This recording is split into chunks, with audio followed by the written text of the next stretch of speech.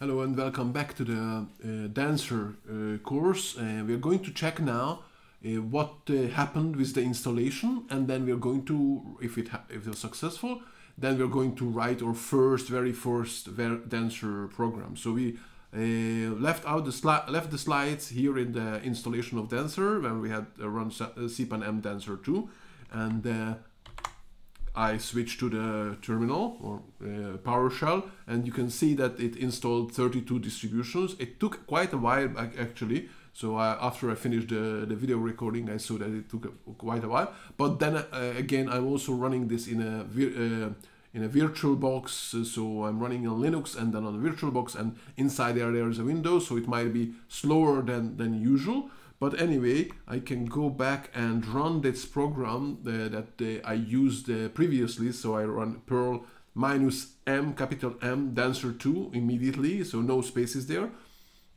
And then -E1. And then if I run this, it will not say anything, which means, unlike earlier when it failed, this means that Dancer 2 is installed. So let's say if I try to say something like Dancer 3, which obviously is not installed because it doesn't even exist, then it tells me it can't locate and you should install it. And yeah, you may need to install. Of course, this is a mistake here, or not a mistake, it's just a misunderstanding that Dancer 3 is actually doesn't exist.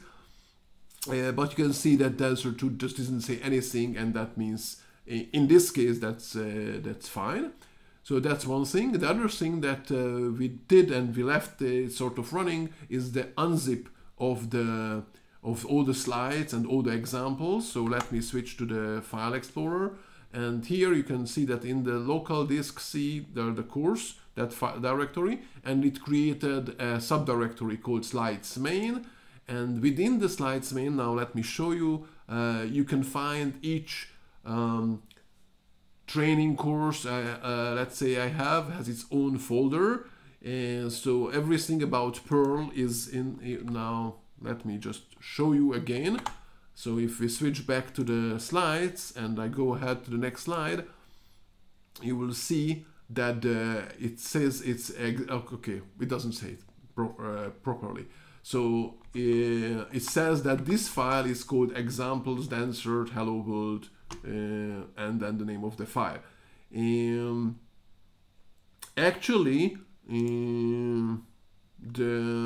if you click on this, right click on this, and you just put the mouse above it, you will see that here inside it says in the main that's the branch, the name of the branch, and then inside there is the Perl and examples and the Dancer 2. So the examples is within the Perl folder, because even though the Dancer slides have their separate entry, they are part of the larger Perl package. So inside here in the slides main, you have to enter the Perl directory. So I'm sorry, this doesn't say it. You'll have to remember that one.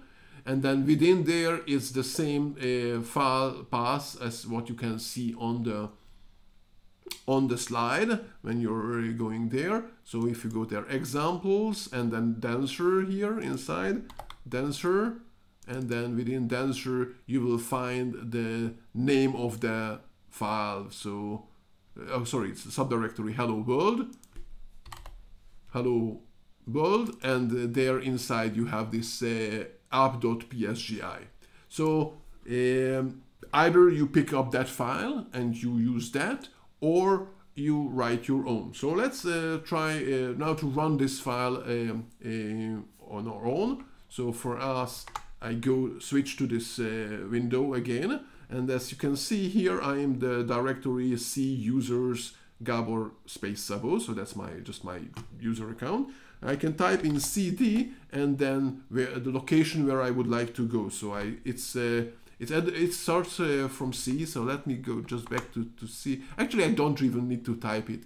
I can now just remember that if I click here, then it will give me the full path to this directory. So I think I can just copy it with Control C and then come here, and hopefully I will be able to paste it. So right click will paste it, and then home to jump at the beginning, and here now I have CD. And yes, it worked. So I will just change the directory to that location in Windows. So now if I type dir, you can see that I can see the files that are in that directory. Here the same, the files are in the directory. And now let just me explain again something about the slides, the way they are. So this up PSGI is actually what we need. The test T is going to be the test file that's actually checking whether our code is working properly. And then there you will find all kind of files, .out usually, that are actually, you don't have to care about them. I keep them around for the slides because I would like to be able to show the output. I don't know here, I think, yeah, this is the output. So in the next slide, you will see that there is some output that I saved already, so I can include it in the slide, and that's I'm storing it as .out. But you don't have to worry about that at all. So it's just a byproduct of you looking at the source of my slides. So that's what we have here. And before I explain what's inside, let's see how it works. So here in the slide, actually, what you need to write, it says type in pluckup. Maybe I'll change a little bit the slide to make it clearer. What you need to type on the command line is the command pluckup. So I went into this directory, I changed the directory with cd here, and now I can run pluckup, and hopefully it will start running. So yes, so what can we see? First of all, it says that it's starting a server and is accepting connections on port on the local host, on actually host 0, which is also means the local host, on port 5000.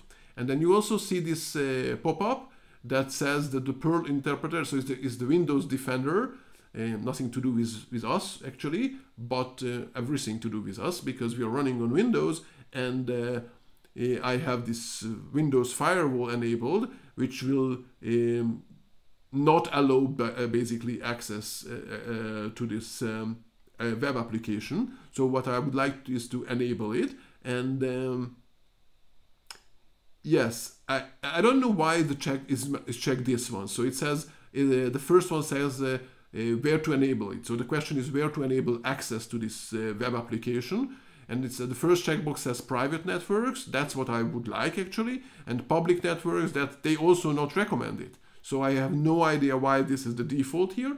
That's Windows. What you need to do is probably what you want to do is allow the private networks and disable on public networks, and then you say allow access. Okay, this will and then I think this will make it remember it, and I don't know why it's not going away. Oh, it just takes a couple of seconds. Again, it might be that just my Windows is really slow because it's running on top of a VirtualBox. So now I configure it. I think that's enough for one. I have to do it only once, and then it will remember it. And then I can open my browser to this URL, and I can copy paste it here, copy it or not. And I could just go to my browser, open a new tab, and then I can type in HTTP no s, just 2 slashes. I can type in 0, I guess, and then 5000. Okay, and it didn't work. Interesting. So HTTP 127.0.0.1 colon 5000. Okay, so that would be the one that, does it work or does it also search for it? Interestingly, Bing also searches for it. So last try to do it with Bing, with Internet Explorer, HTTP localhost, and then 5000. And it seems that it's still searching for it. Interesting. So we'll have to find a different browser. But apparently, this browser doesn't work the way browsers normally work. So the next best thing that we can do is to download Firefox or Chrome, whatever you prefer. Okay, so let's go to for Firefox.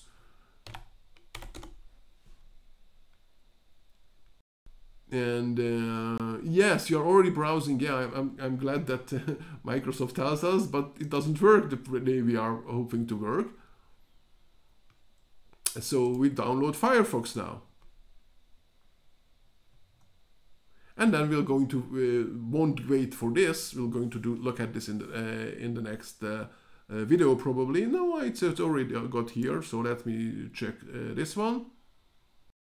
Okay, and then we can install Firefox, and then hopefully that will work better. So let me wait for a couple of seconds. Actually, it really bothers me that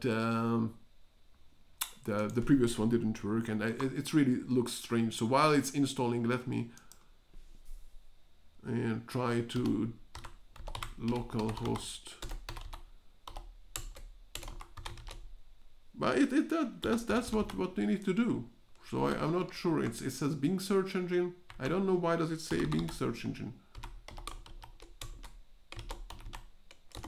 So localhost is basically the name of your own computer. Now it worked. Interesting. Once I start to, so either I made a mistake earlier, or it got frightened that I started to install Firefox, and now it works.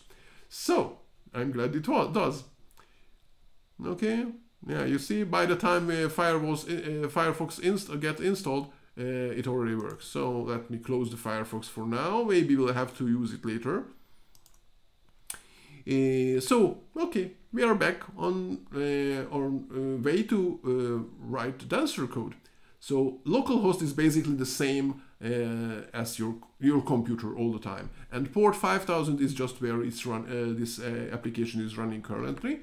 So in the terminal, in this window, you can see the access that it accessed the same port. Actually, it says that it was no, sorry. It says as if it was accessing a couple of times, but for us it didn't. It worked only this time. Really surprising.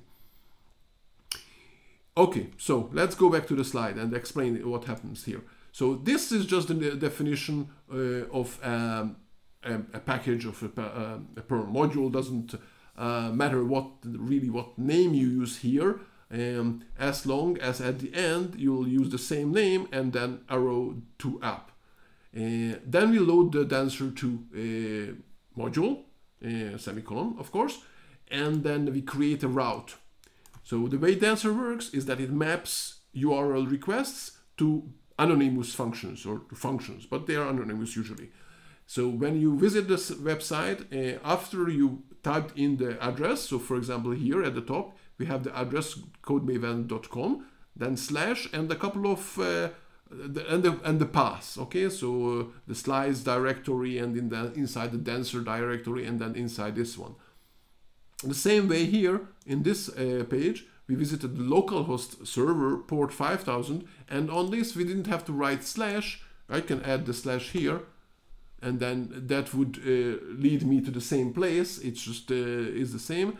I can also type here something more, slash hello, for example, and then it gives me 404 error because this path hasn't been defined. It also said that it's running Dancer 2 version 0.3 something. Okay, so this is how we define the paths that we are serving. Okay, and now we mapped the slash, so the root path.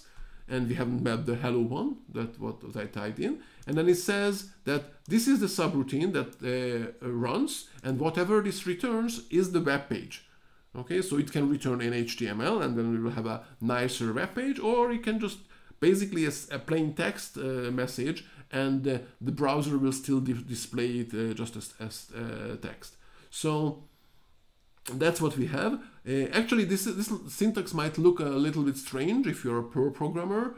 What it really happens is that this is the get function that we received from the Dancer 2 module automatically gets basically a key value pair.